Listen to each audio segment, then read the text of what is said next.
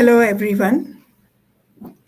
I'm Dr. Shweta Bansal. I'm a pediatric hemato-oncologist and bone marrow transplant physician.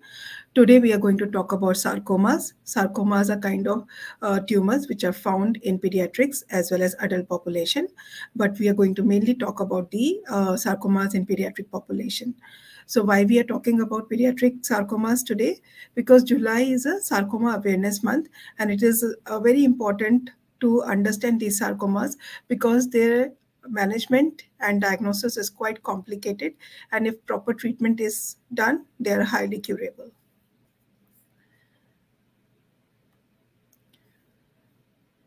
So today my talk, we are going to talk about to understand what is sarcoma, what are the different types of sarcoma, how we diagnose the sarcoma, what are the signs and symptoms with which a child can present, and what investigations are required for it. And then once the investigations are done, then we do the staging workup of these patients and followed by a treatment, because our treatment will depend upon the diagnosis, that is the confirmation of the sarcoma. And then the second is staging, in which we'll decide whether the patient is having an early stage or advanced stage tumor, and depending upon that we decide the treatment. And lastly is targeted and immunotherapies, which are newer treatments coming for the sarcoma management. So sarcomas are mainly arise from the bones, and it is a mesenchymal tumor. It arises from the bone as well as from the muscles, that is soft tissue of the body. In pediatric population, we have 4 or 5 types of common sarcomas. One is the bone tumor, in which we have osteosarcoma, Ewing sarcoma, and in soft tissue, that is in the muscles, we have rhabdomyosarcoma, then we have synovial sarcoma, and then we have rare tumors also like gastrostromal tumors, and we can have a desmoplastic round cell tumors also. And there are many other types of tumors which are included in sarcoma family, but they are very rare. So childhood sarcomas, though they are considered rare, we commonly see them. They are accounting for approximately 15% of all childhood cancers. And as I said, the commonest is the osteosarcoma, which is present in the bones of mainly in young adults and adolescents. The incidence rate is around 4 cases per million of children per year. Similarly, rhabdomyosarcoma is a muscle tumor, which is again seen in the children who are less than 5 years of age, and the incidence is around 4.5 cases per million. Ewing sarcoma again is a tumor which is found in the bone. So how these tumors basically present? Most importantly, we see these patients, they have a pain and swelling in that region. So if the child is complaining of a swelling, which is gradually increasing in size, it should be taken care of. It may have or may not have pain. Especially if it is arising from the bone, it can have a lot of pain. But if it is arising from the muscle, it may not be that painful. So any swelling which is of the size of a pea size, then it increased to the orange and then keeps on increasing in size, and the child is becoming listless, is not able to participate in his activities properly, then we have to look at the swelling and lump carefully, and proper investigations should be done. Especially in the case of bone tumors, the patient or the child activities start getting affected. So these pains, swelling, limited range of motions should be taken care of. Many times what happens, sometimes the child is playing and gets hurt, and he develops a fracture over there, and then followed by a swelling. Many of times the parents say that it could be because of the injury which the child has incurred during the game, during the playing. So it may be because of that, but it could be because the child had already a weakened bone secondary to the tumor over there, and that's why the bone fracture has happened. So it should not be neglected, and it should be immediately brought to the notice of the specialist, so that a proper investigation and diagnosis can be done. Because it's very, very important, if we want to save the limb and the save child's life, a proper investigation and the appropriate management needs to be done immediately or as soon as possible. Now, we are going to talk about how we are going to do the diagnosis of sarcoma. So sarcoma diagnosis is not very difficult. We have different modalities, like first doing an X-ray, then followed by CT scan, and then PET-CT scan.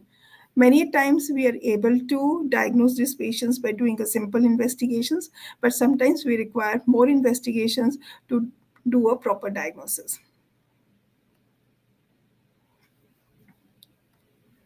So as I said, X-ray of the site is very, very important. It helps in quick decision, especially in cases of bone tumors, because the bone tumors have a very typical presentation on the X-rays.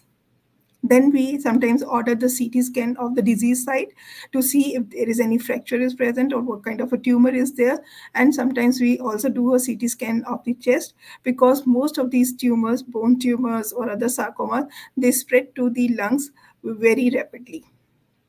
And then MRI scan is also ordered to see the extent and the volume of the tumor, which is very important again. And it also helps us in the deciding about the surgery as well. And lastly, PET-CT scan. PET-CT scan is a useful modality, but may or may not be used in all kinds of sarcomas, but it helps us in doing the staging of the tumor. Now, once we have figured out that there is a problem and there is a patient having some kind of a tumor which may be present in that part of the body, then how we are going to do work it up further. So biopsy of that tumor is very, very important. You find any kind of a swelling of the limb, never do fine needle aspiration, because that will not give the answer. A proper incisional biopsy or true cut biopsy is very, very important. It is a very important definitive diagnostic procedure. So if we take a proper biopsy from the proper region, then it can be very, very helpful. And then we send it mostly to experienced pathologist who can see the tissue and tell us what kind of a tumor is this, because our whole treatment will depend upon the type of the tumor, which is confirmed by the pathologist. The treatment of bone tumors is quite different from the muscles tumor, and again it depends upon the aggressiveness of the tumor also, which again is told to us by the pathologist. Hence biopsy is a very important procedure. Again, it should be done in an experienced center by an experienced person, so that we can get a proper tissue from a proper site, and it should not compromise our further surgery also, because sometimes we take a biopsy from a wrong side, and then later on when we go for the surgery, we have to do an extra excision of the skin or of that tissue to take out that site which has got infiltrated because of the biopsy procedure. Hence biopsy should be done by a very experienced person. Now talking about the treatment, again, as I said, the treatment of the sarcomas is multimodality treatment. It should be done in a hospital where there is an oncologist, where there is a radiation oncology, where there's a experienced surgeon is available, so that these people can talk to each other and make a proper plan for the management of the sarcomas.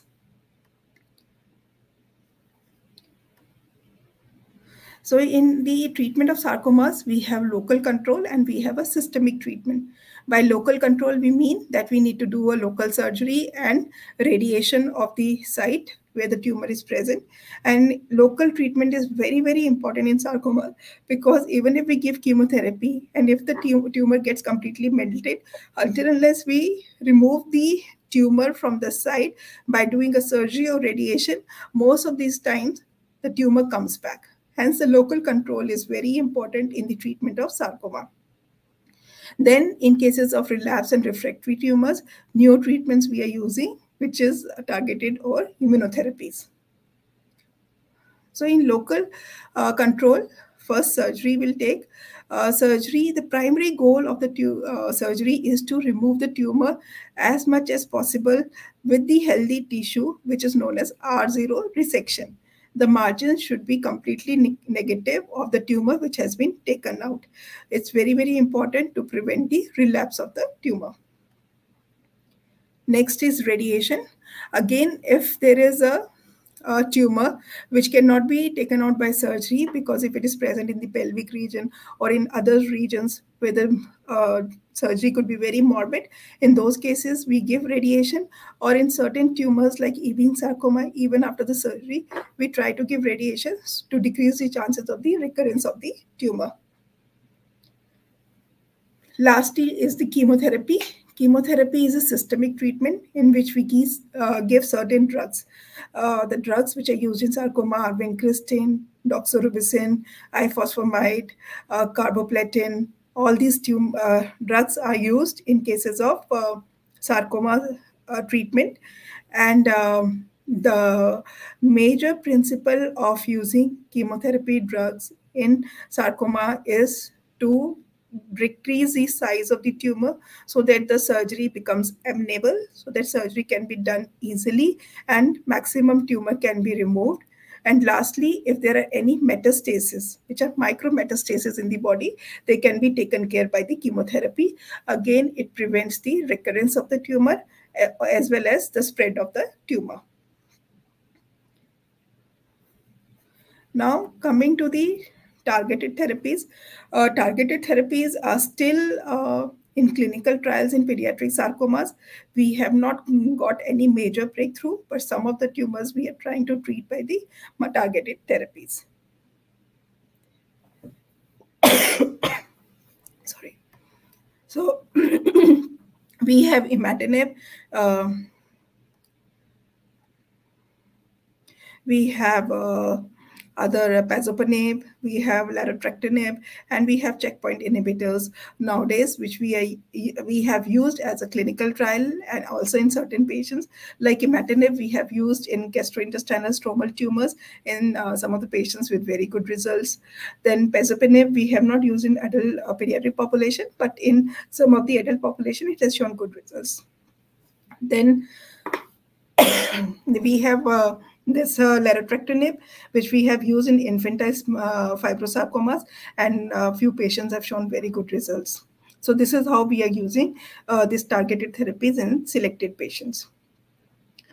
It is very important to understand that targeted therapies in pediatric population is still under clinical trials and under research, and many research advancements has been made, but still they are not like standard of care, and we are mostly using in refractory. So we have discussed about the patient investigations, about the diagnosis, about the staging and the treatment.